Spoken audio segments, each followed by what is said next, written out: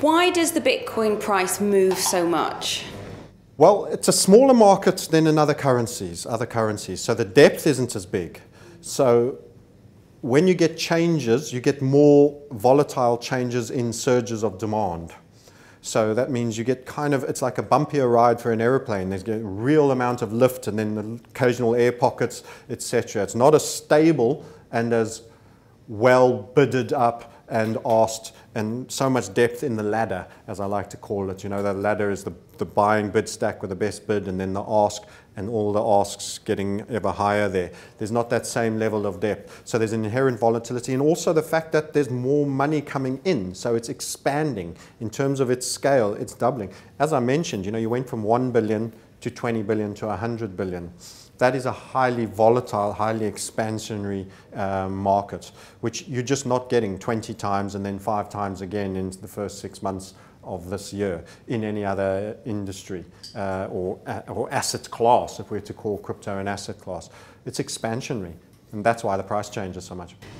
So there is the opinion that Bitcoin is not in strong hands, that everyone who buys it is just in for a short ride. Is this your view?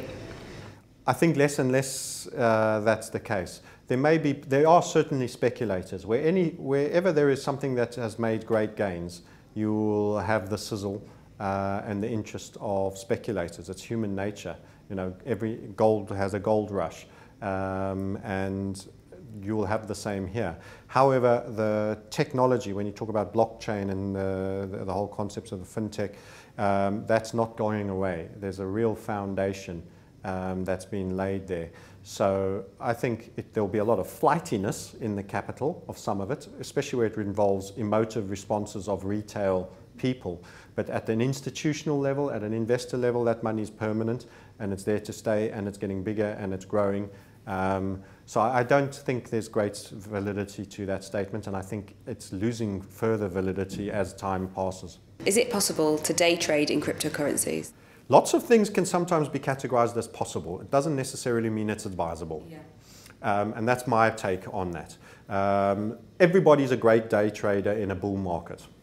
Why? Because generally they net long and they happen to have been in it. The truth be told, if you analyze their P&L and had chosen the 3 best selected fundamentally and put them in a buy and hold only strategy, most of them would have underperformed. And the minute the tide goes out, the emperor has no clothes. The minute there's understanding of how to short in a market, far less people are good at exercising short strategies or getting out or recognizing when to get out. As an example, we rode Ripple up very, very strongly, which is the one that is very tied to banks. And then we saw our inverted setup that said it was going to underperform relative to Bitcoin. It was at about 24 levels. And we said, nope, it's targeting down to 13. People were like, no, that coin's not going to go more than half down. In fact, we got overperformance to that. We expected to trade below the 13s. It ended up trading sub 10 and 9s. So something that was, you know, at 24, and I'm talking about X amount of digitary spaces behind it. I'm not giving you all the zeros. It lost 65% of its value. And that was being able to recognize it. We'd ridden it. It had run well. We got out of it. We could change into another coin.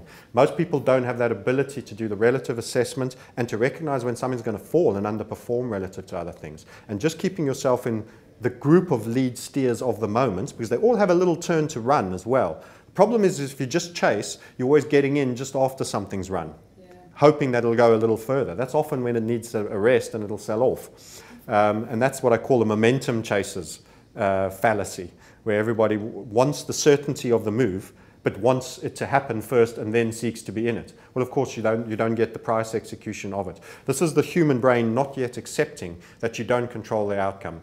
And they want the certainty of the event, but then you end up paying the full price for it and you don't get the appreciation. And you're probably due a rest, which means they often buy the resting dip after a major move.